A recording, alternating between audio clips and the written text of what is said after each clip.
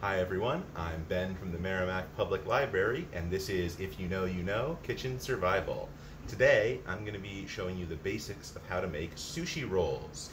These are great to have in summer because they taste really clean and refreshing. They're nice and simple to make, and you don't have to do a lot of cooking on the stovetop or in the oven. You just need to cook some rice so it doesn't get your house all hot, which is really nice this time of year. And if you aren't a fan or are a little nervous about trying raw fish, I'm going to be focusing on recipes that don't have any raw fish in them. Or if you wanted to try doing it with raw fish, you can also really easily adapt everything I'm going to show you. So, with all that out of the way, let's get down to it. So the first thing we're going to need to do for our sushi is prep some rice. This is going to be very similar to our rice balls procedure with just a couple of little tweaks, so I'm going to kind of cruise through it quickly. But before we get to that, just as a reminder, if you're going to be making sushi with your rice, you want to either get short grain rice or sometimes it's sold as sushi rice. Okay, so to review our rice method, which is pretty much the same as in the rice ball video, we're going to start with 1 cup of short grain rice and wash it by covering with water and then dumping the water out. Swirl the rice with your fingers to help remove debris and some of the excess starch. Repeat 2 to 3 times until the water is clearer, but not completely clear, since some starch will help hold our sushi rolls together. Once the water is mostly clear, pour rice into a strainer and let drip dry. Transfer your rice to a pot and cover it with an equal amount of water, in this case 1 cup. Normally you use a bit more water than rice, like 1 1/4 cups, but for sushi you can use 1 to 1. Let the rice sit in the water for 30 minutes to absorb some of the moisture. I think I got this wrong in the rice ball video. You want to let the rice soak in the same water that you're cooking it in. Once 30 minutes have passed, put the lid on your pot and heat over medium until boiling. Once the water boils, reduce the heat to low and cook for an additional 12 to 13 minutes until the water is absorbed. Then turn off the heat and let the rice sit with the lid on for another 10 minutes. So something a lot of folks in the US don't know about sushi is the word sushi doesn't actually have anything to do with raw fish. It actually comes from the use of vinegared rice. So we're going to prepare some sushi vinegar to go with our rice while we're waiting for the rice to finish absorbing some water. You can also buy sushi rice at an Asian market, perhaps, or the Asian section of your grocery store, but I couldn't find any, and it's pretty easy to make with a little rice vinegar and a couple of other ingredients. So we're going to start with 2 tablespoons of rice vinegar.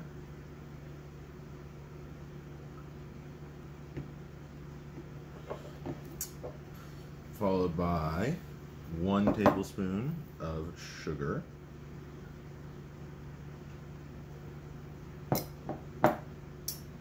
And a 1/2 teaspoon of kosher salt.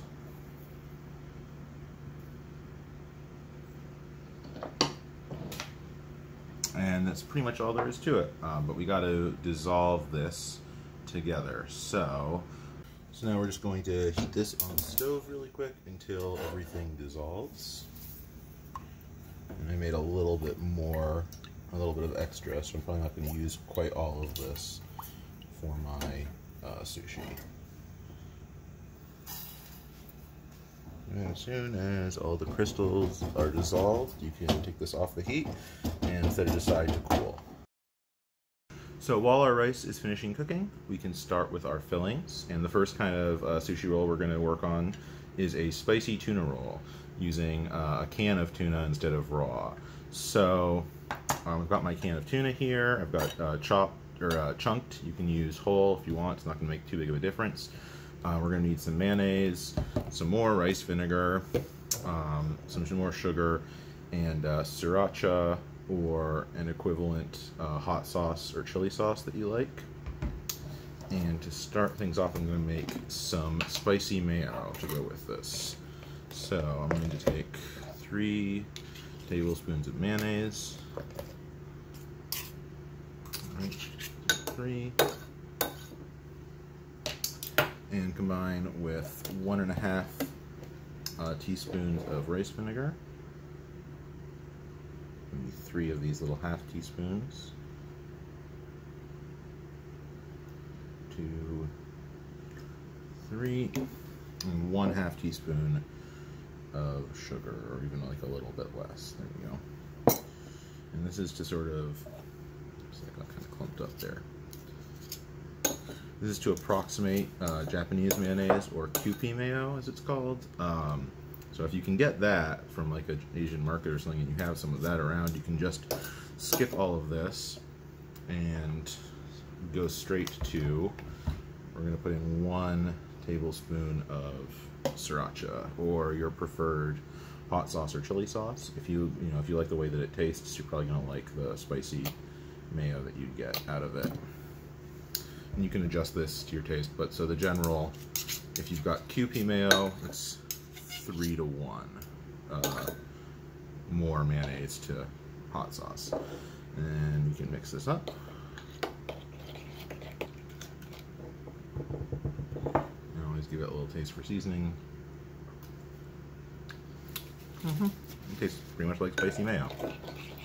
Alright, so I've got my can of tuna here, and I'm just gonna, like you would with tuna salad, I'm gonna add some of my spicy mayo and mix until I've got sort of a tuna salad consistency. And of course, if you don't like spicy tuna rolls, you could just use regular mayo at this step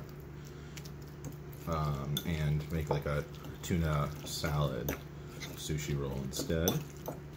Once that seems like it's got the right texture, you can optionally throw in a little bit of sesame seeds, or even some sesame seed oil.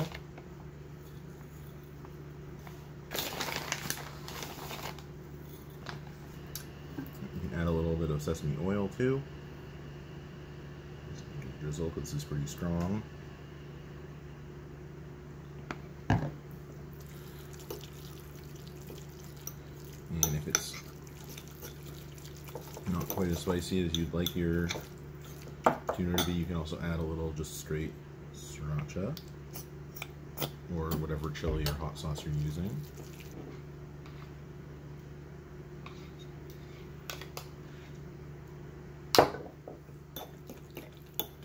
If you've got the flavor where you want it, well, you're all good. Oh yeah, and a little bit of salt and pepper needed too.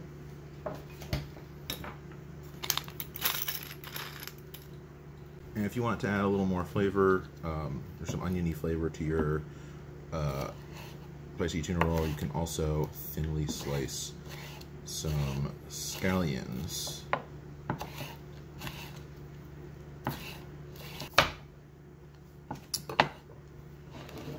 And toss some of them in there too. And our second type of sushi roll we're going to work on today is a kappamaki, or cucumber roll, named for the kappa, which is a kind of Japanese river spirit that sometimes attacks unwary people, which are said to really like cucumbers for some reason. So this is a kappamaki, or cucumber roll. So we're going to start by just trimming the ends off of our cucumber, and then slice down the middle, and down the middle again, lengthwise.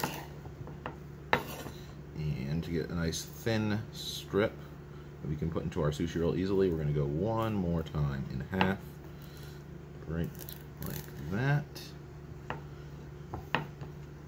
And then if you like, you can trim off the seed part and just leave the sort of main cucumber flesh.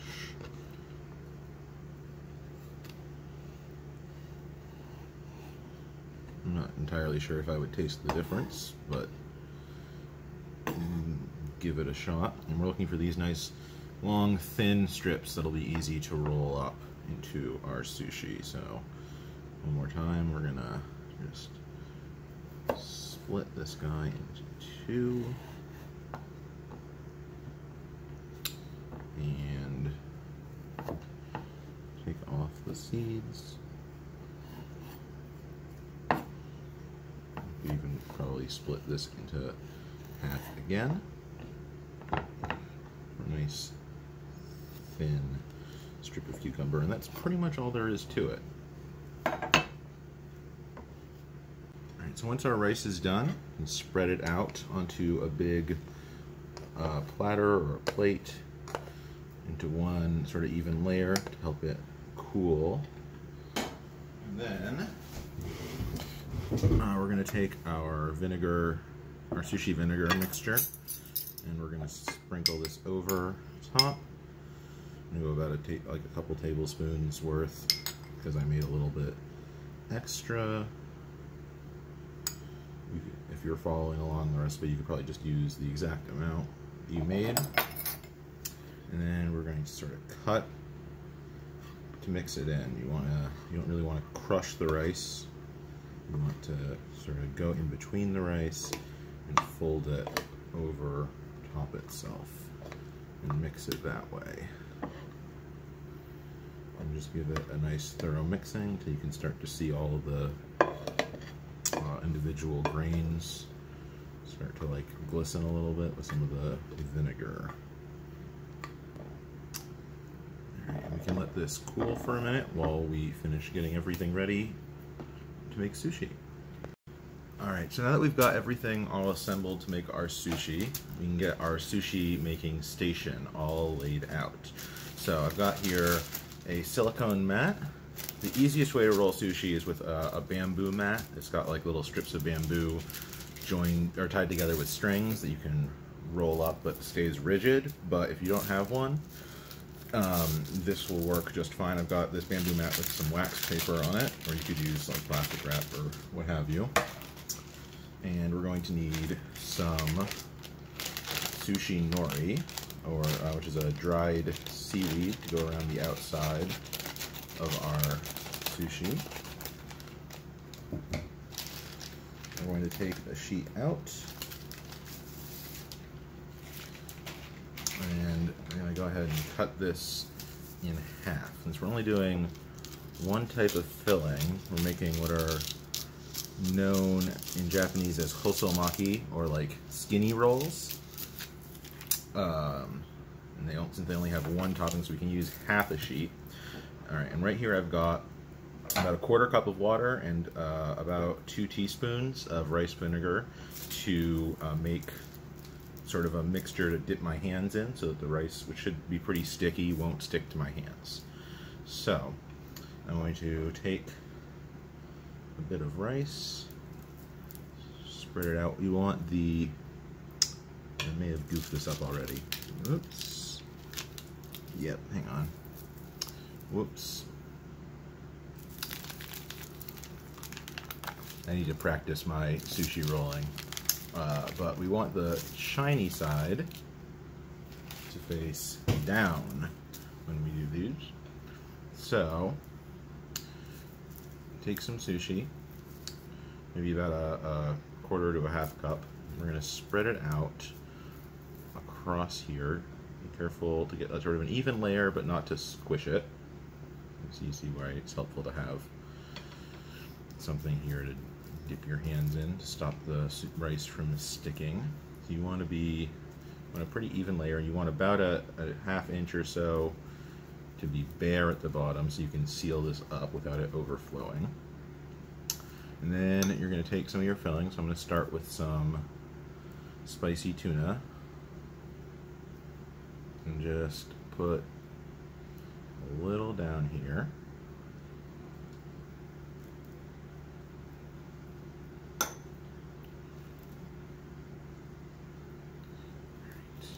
Great. And then you can sort of wet this sort of lip here, make sure that hopefully it'll seal. And with the aid of our, oh, actually you want to start from the other side. With the aid of our thing, we can start to roll this up. And you want to, as you roll, you want to push down, make sure that you're getting this nice and tight. You can see I overfilled this guy. So let's give that one more shot, a little less. And so as you can see, rolling sushi is one of those things that just takes practice to really get the hang of. But once you've been doing it a few times, you can, whoops, shiny side down.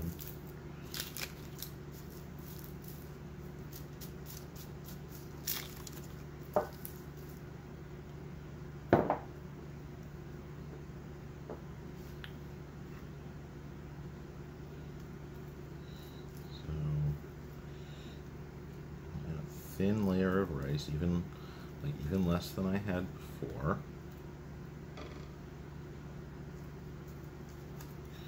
Try to go as far out to the edge as you can, but leave that little spot, that little stripe at the bottom. All right, and then let's try this way with just a light amount of our filling all the way across.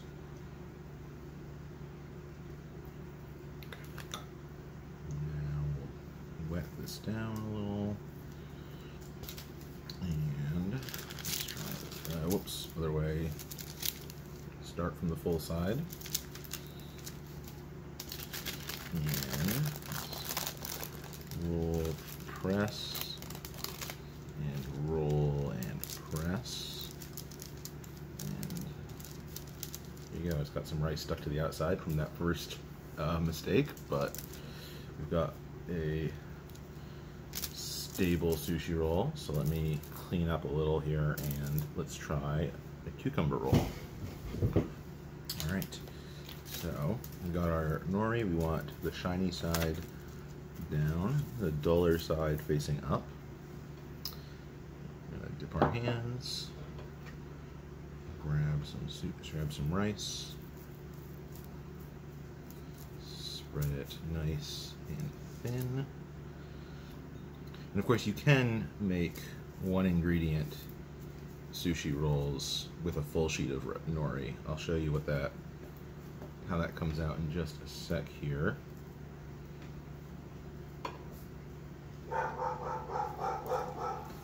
Dog saw something. Reflection or a sparrow or something. And all right, so now we can nestle our ingredients in here. This kappamaki, this cucumber roll. And here, actually probably just the two. Flip this around, get this just a little bit wet on the end. You can even probably fill in a little more than that. I don't want to overstuff this guy. Okay, and then roll it up. You want to, if you've got something solid in there, you want to sort of tuck as you're rolling so that it stays in the middle. Tuck and roll, tuck and roll. And then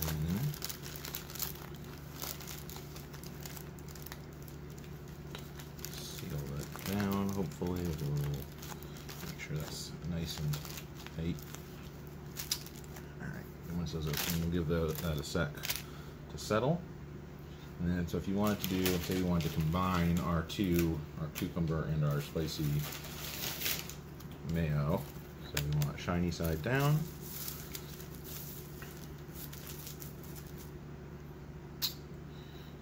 We're going to use quite a bit more rice.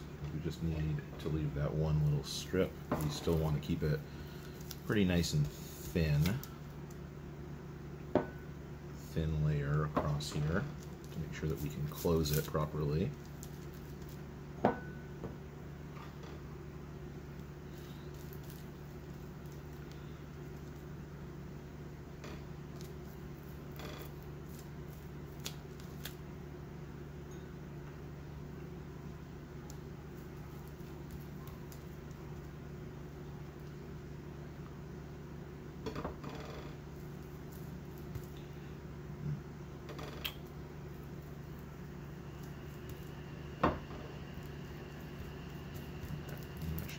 Right, now we can do a nice big dollop of our spicy tuna in here.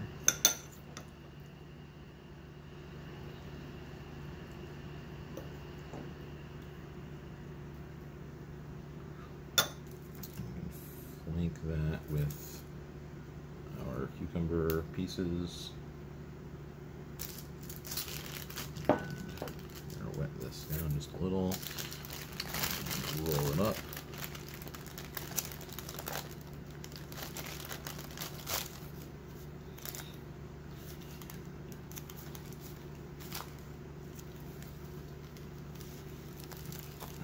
Got a little bit of rice stuck to the outside because I haven't been great about cleaning this, but it came out nice and consistent. So then all that's left to do is slice these guys up and serve. Now, cutting sushi can be kind of tricky, so it's best to have a very sharp knife if you can, like even more so than usual. And what you probably want to do is try to do sort of a forward motion and go about halfway and then come back. So let's try. See, it's easy for them to unravel a bit as you do.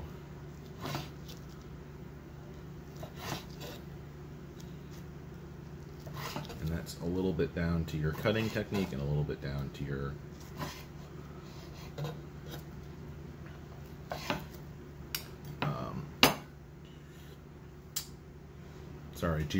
ability to how you've made your sushi rolls. But we can sort of squish these guys back into shape.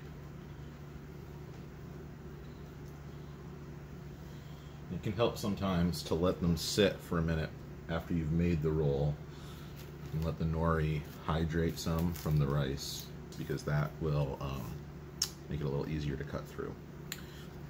Also, what I should probably show you, the easier way to do this, so you want to cut it in half first, and then go into thirds if you're looking for 6. So here, okay.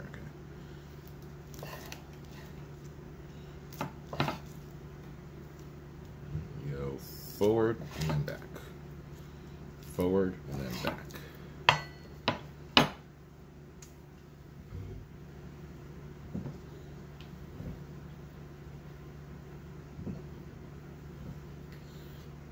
Take the same approach with this big one that we made. This is more of a what we would call a chumaki, or a medium roll in Japanese.